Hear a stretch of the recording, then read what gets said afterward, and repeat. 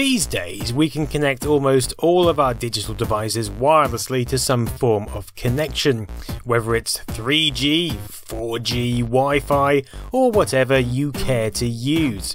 The data for this very video could be passing through your head right this minute, but rewind just a couple of decades and the scene was very different. Cables were king and the internet was new. Rewind another decade and the internet as we know it is nowhere to be found. Instead, we digitally dabbled alone or huddled together in the warming world of bulletin board systems, seeking like-minded human connection at 2 AM in the morning using our trusty 2400 baud modems hooked directly into the phone line. It was bliss. Well, forget all of that because it's time to combine the best of these worlds. Enter Wi-Fi 64 from Shareware Plus, developed and designed by Erko Iuzal. Anyway, inside this box is something of wonder and mystique. You can see the Wi-Fi logo in the lower left corner, right next to a Commodore 64 expansion connector. I don't need to explain anymore, you already know what this does. So, let's plug it in, baby. Now, to facilitate a Wi-Fi connection, we're going to need an appropriate program. This stuff isn't built into the Commodore 64's ROM, you know. I'm using a digital tape deck to load up this particular application, mainly because I'm from the UK and tape decks, even in digital form, feel more homely than those fangled disk drives. A terminal interface. What a lovely feeling. This is CCGMS version 6 by Craig Smith, with mods by Always. It's the splendid tool which will bring life to our Wi-Fi 64. The process is pretty simple.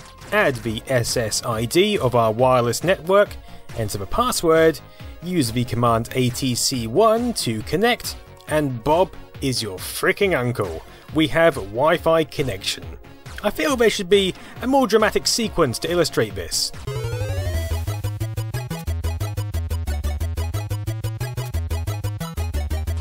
Yeah, that works. Now, you may be thinking this is some kind of witchcraft or wizardcraft, but fear not. Having made his own version called the RetroNet, which I'll be featuring in a separate video, Dr. Armstrong from the Back Office Show is on hand to explain the gubbins.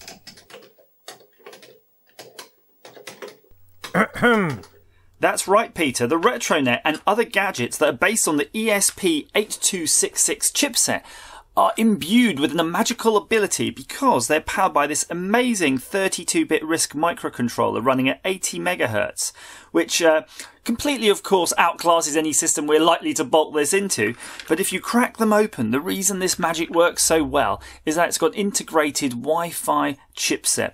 And that Wi-Fi chipset not only controls the Wi-Fi side of things, but also a full TCP IP stack, which you're allowed to access via serial. Of course, Commodore 64s, Atari STs and Spectrums can't speak TCP IP natively, but they do speak Hayes modem.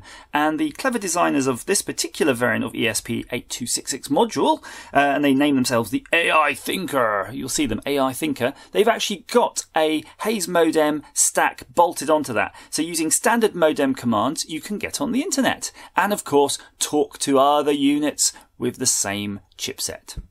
Thank you, Dr. A, and as I said, we'll look at the RetroNet at some point in the very near future. Now let's explore. Handily with the Wi-Fi 64 is a deck of BBS top trumps.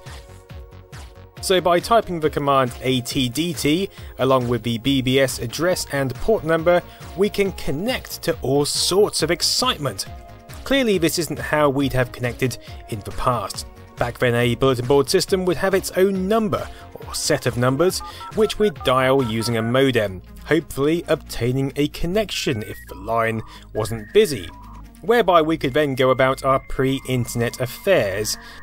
Now, these archaic boards simply have their own web addresses, which can be connected to using a telnet protocol, and then redirected through to the bulletin board hardware, often using a virtual modem to interface the two. It's the same experience as old, just without the expensive phone bills.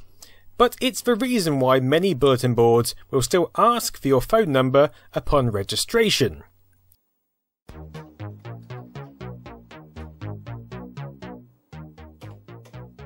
We can choose to connect up in either graphics or ANSI mode. Most boards will supply graphics, but otherwise we'll get a text interface, but it's still pleasant nonetheless. I managed to hook up my 64 to a BBS a couple of times in the 90s, and it was an incredibly exciting experience. Just to know that you were connecting with other people at any time of day without leaving the house was incredible. I felt like a goddamn hacker, stealing glimmers of information that the rest of the world were blissfully unaware of.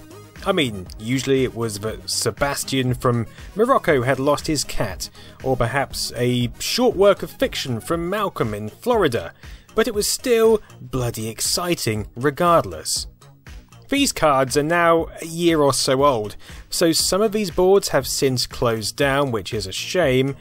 Piece by piece the past disappears, but others are fully operational. I signed up to quite a few boards here and there before rooting around for snippets of information or interesting files to download. You can even grab segments of code into a buffer and save them for later, like this sound effect program. But by far the best BBS was Commodore Image, run by X-Tech.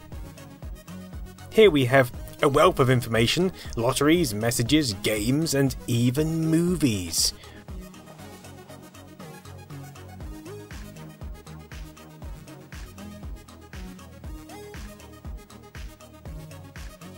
Oh yes. Well, I say movies.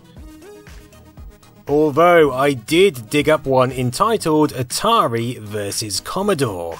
You can see the full version of that on my extra channel, otherwise we'd be here all night. If you somehow got bored of the film's selection, then games might be your ticket. Most are text-based. We've got simulations where you speak to a therapist, a quiz which determines if you're addicted to computers, which apparently I somewhat am, shocker. A graphical laser game in the style of Snake, which is monumentally hard with the 64's directional arrows, given you only have 2 keys for 4 tasks. Yes. But I still made the top 10 table. There were also tons of door and adventure games, along with some beta titles which seemed to crash the entire system. Anyway, before we get too bogged down in the world of bulletin boards, this video was about Wi-Fi on our trusty old Commodore 64, so let's get back to that briefly. One of the great things about the Wi-Fi 64 is that even after powering everything down, the adapter will remember your Wi-Fi details. So next time you boot up your trusty 64, you're ready to connect to whatever you please without hassle. I really love it when a piece of hardware or software pops up which drags a machine almost 4 decades old into our current age. The initiative, scope and excitement of the people behind these creations is infectious, and it makes me want to do things with my Commodore all over again. Things such as logging onto Twitter using a client called Breadbox64. Unfortunately though, recent Twitter API changes mean it doesn't work anymore. So how about browsing the actual World Wide Web, or accessing email using something like the Kentucky operating system? Well, Kentucky is better suited for cartridge port devices like the RRNet, TFE and ETH64. But there are still more options and more programs we can look at in the future. For now it doesn't matter, we've got this 64 hooked up to Wi-Fi, and I'm more than happy with exploring the wealth of bulletin board systems still running. There's no doubt that connecting your Commodore 64 up to the internet opens up a whole new world of old.